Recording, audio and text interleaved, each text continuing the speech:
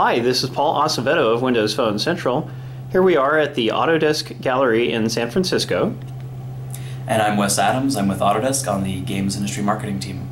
So today we're taking a look at Autodesk FBX Review. This is a free standalone app that we've created to be very lightweight to let people review 3D models and animations.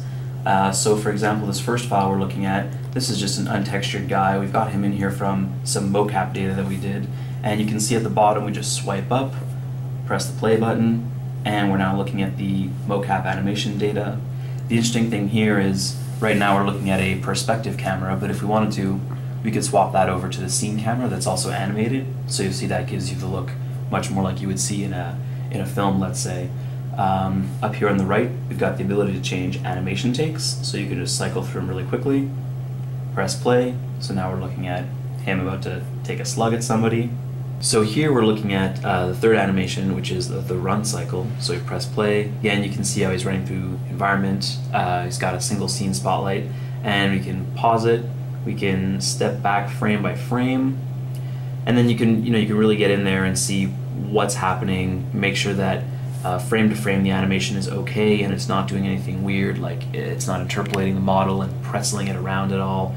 You can see what it looks like from various angles. So again, this is just a simple example from some mocap data, but you can really scale this up quite a bit. So we're going to look at a file now who is Sven, our hero from Hyperspace Madness, which was a concept game that we released at GDC 2012.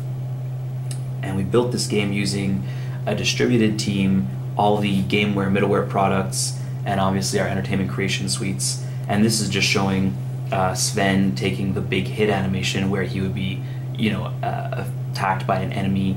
And this is a pretty good example. You actually will zoom out a little bit and you'll see that he's in a partial environment. So again, depending on what you've saved to your file, you can open some pretty big files, always depending on the power of the device on which you're watching it. Same thing here, so we've got some animations in this file. Sven is jumping over these boxes, and so we can also do zoom throughs, step throughs rather, and see what it's looking like. He's got that stumble animation at the end, so if we thought, what's going on over here? What is Sven really doing? Do we need him to do this weird leg thing? What's he doing with his hands? We could have him changed. If we didn't like the way any of this looked at any time, for example, maybe we think, actually, yeah, it looks like,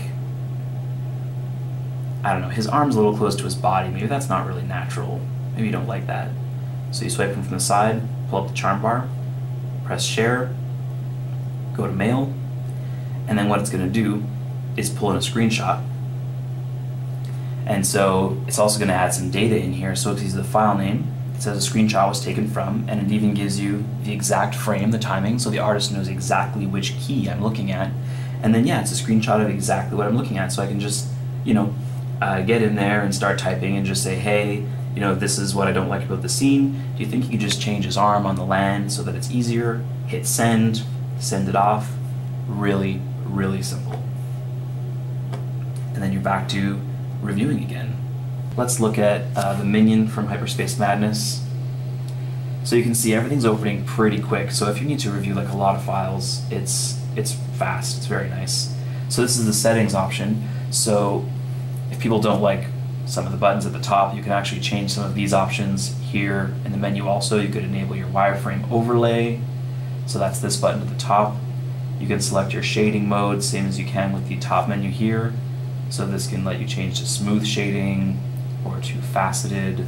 It's the same thing that you're going to be able to do here. Same idea. Here you could do scene statistics, see your frames per second, how many polys are in the scene. You could remove the grid if you thought that was getting in your way, if you didn't like that, or if you wanted a size reference. Here you have dynamic tessellation, so you can actually change the magnitude of the tessellation on the asset, so that's kind of cool if you want to see it, do it more or less depending on the hardware power that you have or what kind of settings you think you're going to have in your game. You can even do things with the animation, so depending on how the animation has been keyed, you can have it force the animation to snap to each keyframe or not. And at the bottom we have different things like enabling or disabling geometry deformations, if you have the ability to change to match the vertical sync of your monitor. Some people that are really into the details like tweaking that, so we added it in. And then depending on the size of your device and how much you care about the UI, you can change the scale. So if you work on a really big surface, for example, you could actually just scale this up depending on your personal preference. So that's actually really easy, and that's because we did the UI for this with Autodesk Scaleform, which is a tool used in game design to create user interfaces and menu systems for games. So the same way we made UI like a mini map or a health bar for games or a menu system, it's been used to create all of the UI here. So Flash created content that's then imported into your project. And that's why the scaling of the UI is very simple and nice. We've imported files from other non-media entertainment software. So here we're looking at something that's more from our architecture design. This is really, really simple, but if you were a designer that was making, in this case, a bathroom, you could also import your Revit file in here. And we also support the DXF format from AutoCAD, so there's really some nice flexibility in what this app can be used for. So while we made it initially for media and entertainment customers, lots of games, maybe some film and TV stuff, it actually has a really broader applicability, and we've actually had downloads from customers in military simulation, electronics, aerospace, consumer electronics, so it's actually got some really nice adoption across industry, so we hope that it takes off. FBX review is on both Windows 7 and 8?